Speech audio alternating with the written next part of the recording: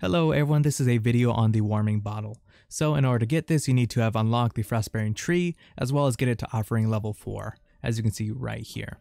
I already have a video up with enough of Crimson Agate to get you to offering level 4, so if you want to go pause the video and go to that video first, go ahead and do that right now. Once you get it, you can go ahead and go over to your precious items and use up the diagram for the warming bottle. Then, in order to craft it, you have to be at the forge at a blacksmith, and it takes 2 flaming flower stamens as well as 2 star silver. I already have a video up on locations to farm star silver, so if you want to go and find all of that, go ahead and do that now. As for flaming flower stamens, I'm sure you guys already have a bunch of it.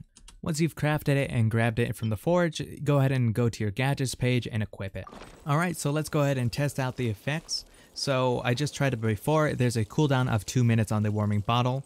And once you use it, you can see it's in a roughly 3-meter radius around you, lasts for about 5 seconds, and it pretty much resets your chill. Ability wise, this gadget is definitely very nice because in an emergency when you're not around any heating station, it can save you in a pinch.